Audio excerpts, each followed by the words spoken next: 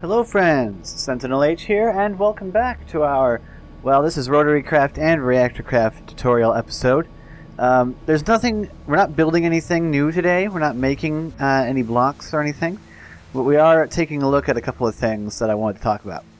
First, after our soil hydrator video, I wanted to see how quickly I could get crops to grow using the new soil hydrator, and then adding down a ground sprinkler.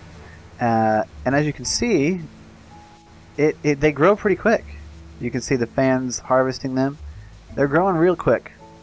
And you would only need a pump in order to power this. Depending on how far away your water source is, depends on how much power you'd need to run this ground sprinkler.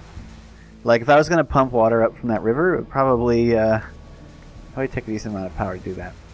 I've also set up a fertilizer right here, so if I crank that on, I should be able to get this stuff to grow even quicker. Got a stack of bone meal in there. You can see the crops have the little green diamonds on them. So that should grow. Those are growing pretty fast. Now, I also wanted to, and I forgot to grab one, take a look at a thing that you can do with these fans.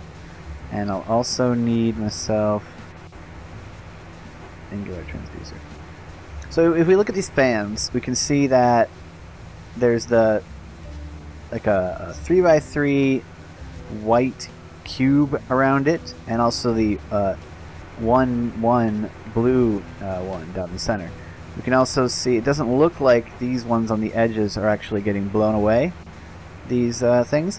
If we right-click with the diffuser, which is a crafting component for some other things, it changes the way the fan looks, and it allows it to now blow things on the edges, the 3x3, full 3 area. So if we hit it with the transducer now, that little dark blue 1-1 area is gone, and now that 3-3 area appears slightly blue shaded.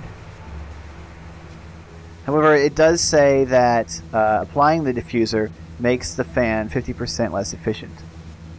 Now, I'm not sure if that means that it takes twice as much power, because we're putting the same amount of power into it, and it's still harvesting the crops even at the furthest range, so that's not an issue. It is blowing the crops far slower than on the left, although at the end, this is basically the edge of the range.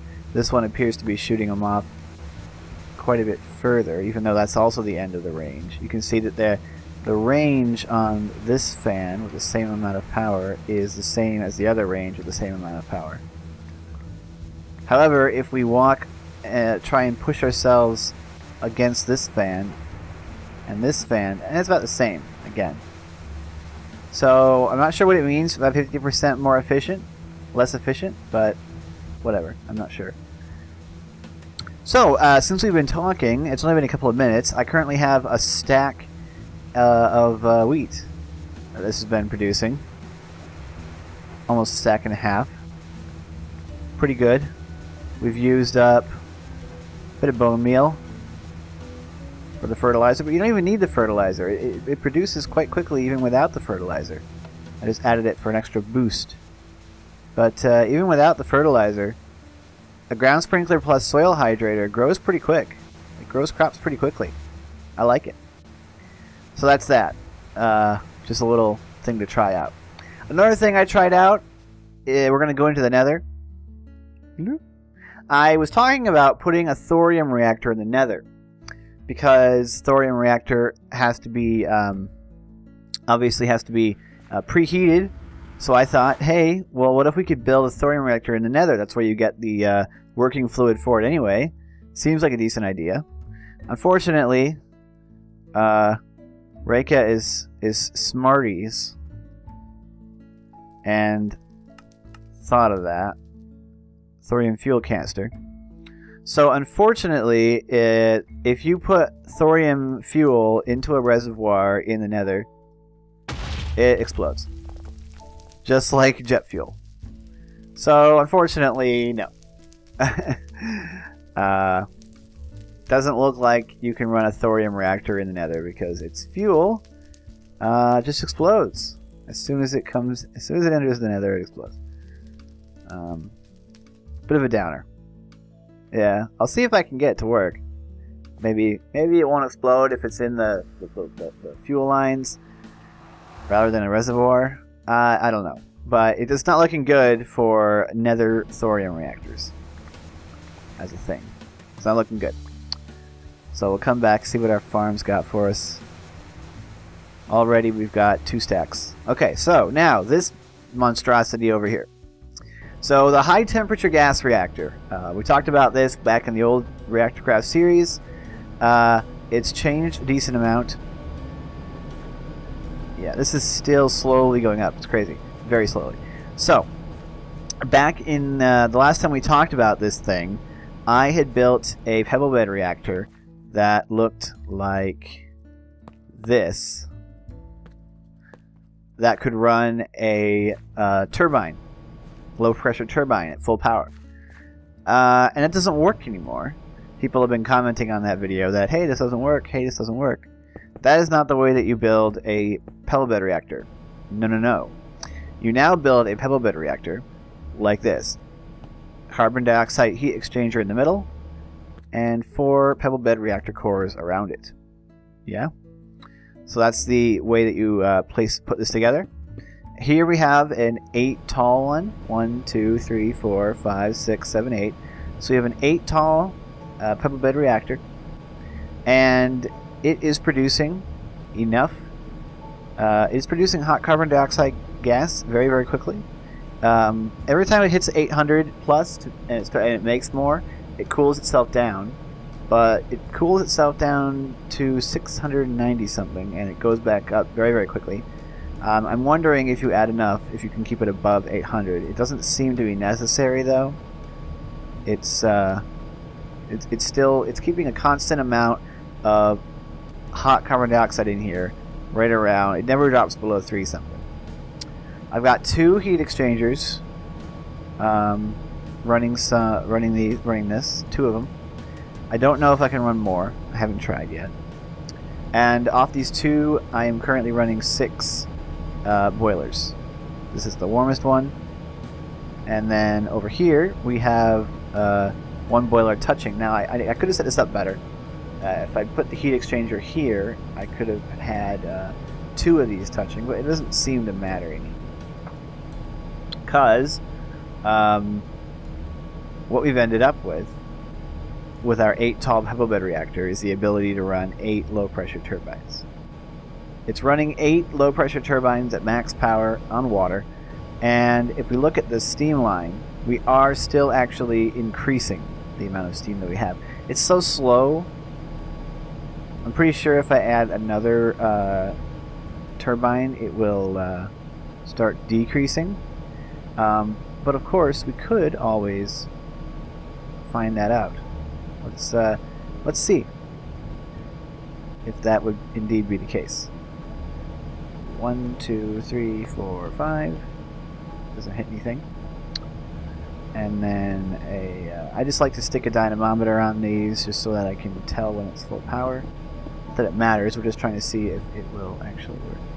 And then we need the steam grate up there. So now we're running 6 of these off of our high temperature gas reactor. And our goal here is to see if the steam amount goes up or down. Well, it does appear like the steam amount is still on the up.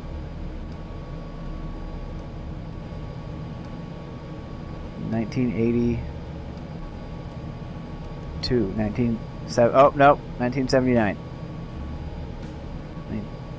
1978. Okay, so no, you can run 8. You can run 8 steam turbines off of an 8 tall high temperature gas reactor. Of course, with the rate at which it's going down, the 9th turbine will run for quite a long time on this backlog of steam. So it's not a bad idea to build another one. 1, 2, 3, 4, 5, 6, 7, 8, 9. Yeah, it's not a bad idea to build 9. Because over time it's going to store up a backlog. It's going to store up an excess of steam, and then the ninth one can run off of the excess and give you more power for a while until it gets down to like until it gets down to however low you want it to be, and then you can shut it off. That one off. So that's my new Pebble Bed reactor, the High Temperature Gas Reactor. So this is how you set it up. Just to recap, it's a carbon dioxide heat exchangers in the center, and surround that with 4 of the Pebble Bed reactor cores. Now I am going to experiment with this sort of a setup and see how this goes. I don't think this would be efficient enough because this last one over here only has 1 of its own, but we'll see.